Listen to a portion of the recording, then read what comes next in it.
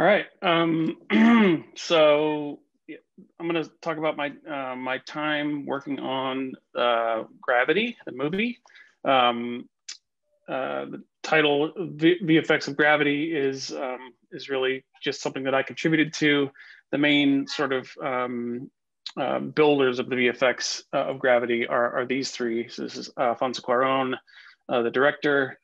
This is Chivo Emmanuel Lubetsky, who's the cinematographer, and then this is Tim Weber, who is the visual effects supervisor. And I'd worked on a bunch of movies before this, and this was been on a bunch of sets, and this was the first time that I really felt like the three of these were really true peers. And so that was a change from earlier movies where VFX was kind of more of a supporting role. And this was a very ambitious movie to create, and it only would have been possible if they had been so collaborative, these three. As well, major stars are Framestore. A bunch of these people were the on-set. Down in the center here were some of the people that I interacted with quite a bit during the production. But the CG on this movie is just really kind of next level and took them a long time, and it's a large group effort. So thank you for the intro. I mean, my background is both in computer graphics and then later in robotics. So I spent a long time kind of in design, worked actually on John Dykstra's Spider-Man long ago, and then a variety of movies after that, and then shifted over into robotics once Gravity kind of kicked off. One of the main components about the VFX of this movie really was and one of the main improvements from sort of previous systems was this box of light. So called the light box, and this was a way that that Framestore and the team had built to light the talent. So Sandra Bullock was basically flying around doing all these kind of dynamic moves in a zero G environment. And really the only thing that that we were tasked with shooting was anything inside of her helmet. So you can see that everything is like tracking markers, active tracking markers, and then sort of wrapped in this box of light. And the really, the big step change here was this interactive light. And this is a good panel that shows it. We've got the sparking off of the solar panels, and we're getting these hits in her and highlights in her face. So being able to produce really realistic interactive light on her face was really the whole name of the game for the components that I was involved in. So this is a close-up of the LED screen. These were sort of much older, earlier versions of what is now being used on The Mandalorian, which are much higher pitch. These were pretty wide pitched panels, but they were very bright, and they had kind of really nice colors. So as is done now on The Mandalorian and other movies, the advantage of the box of light is you can see, the talent can see what's going on around them, and then they also get this interactive light. We were not using any of the pixels that you see in the actual shots. We were just lighting her.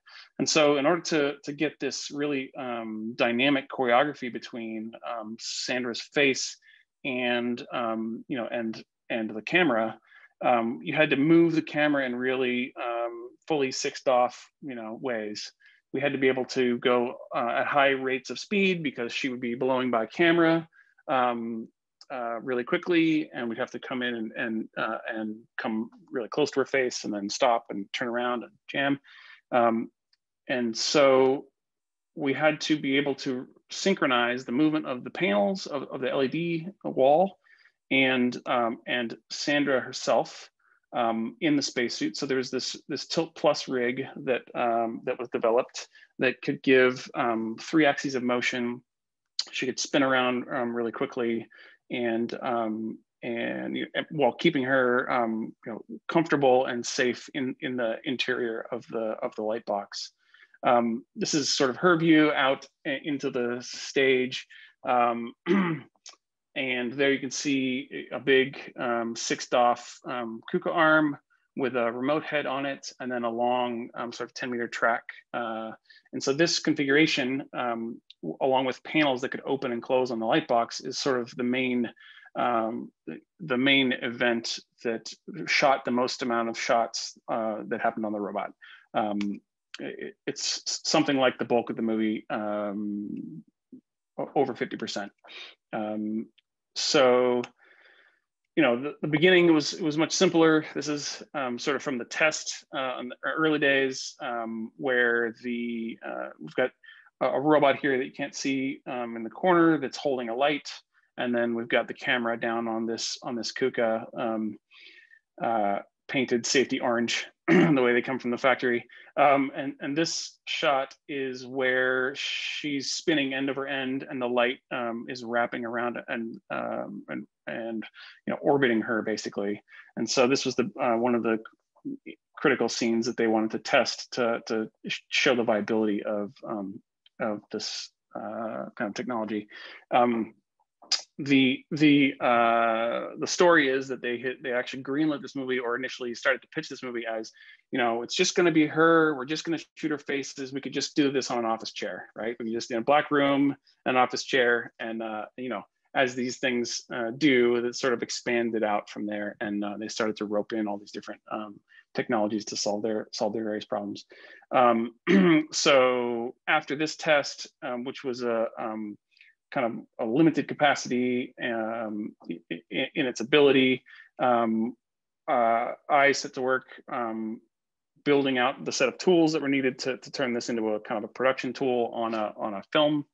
I'd spent a long time doing previs and shots and everything, and so knew that as was being described in the previous panel, like flying around with your hands and turning that into a motion on an actual end effector or on a camera is a big gap. And so we were really focusing on getting there to be preview tools in Maya, having a way that you could just directly program the bots in Maya, attach your camera directly to, or the end effector in the robot directly to previous cameras, because this movie had entirely been shot in advance in previs. And so, huge amount of work to make sure that there were accurate representations of what was going on, that we could control one or many bots in real time, and so that they could be coordinated, and that we had coordination of many other kinds of devices. So we were also coordinating the location of the CG that was wrapping in the light box, for instance, that was in Touch Designer, and we were kind of feeding time values into that system. And as well as tools that would allow us to sort of bend time or slow down elements and work kind of performance into what was going on in the robots. And I'll talk about that in a minute.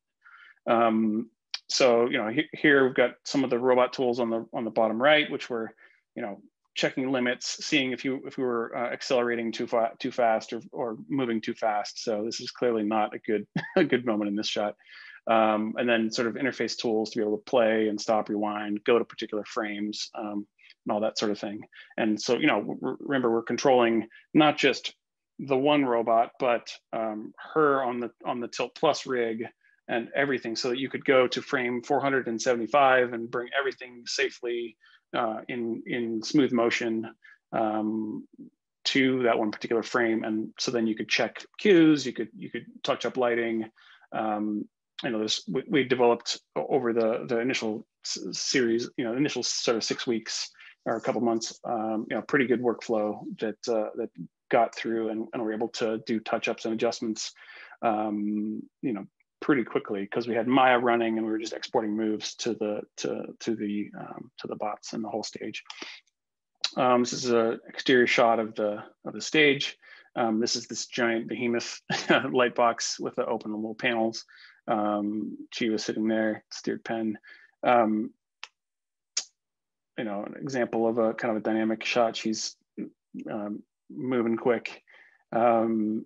George also got in the box, same thing. He's hilarious. So one of the important things was that the motion or the movement of the bots could be really well coordinated, and that we could have interactions with the performance that actors have. And so previous systems had been very rigid. You just sort of press play, and then it would run its time, and then you were kind of done. And you'd have to kind of tune the move, laying down tracks, as John Mill was saying, sort of one axis at a time, or to get your final kind of performance, and then you're kind of good, and you can do multi-pass that way. But in this scenario, we have actors who are interacting with and performing. And so this is an example of the death scene for Clooney, or the kind of release scene. And so there we had built a kind of a time override knob that I could slow down time. And so I was a part of this particular shot, for instance, where we could, if he looked like he was going to drift at one particular moment, or when he let go, then we could actually release the rest of the motion at that point. This is the hardest shot. This is kind of the womb shot, or right when she gets into the ISS and takes off her spacesuit.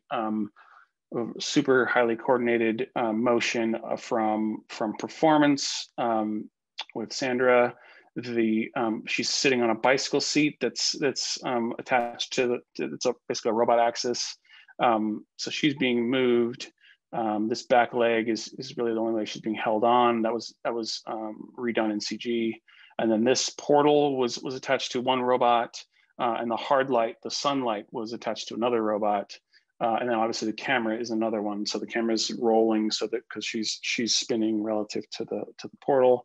And then there are these really critical performance aspects because the sun has to cross right behind her, right at the right moment, so that we don't get a blast of sun directly in the lens, but that it's just behind her and rim lighting her.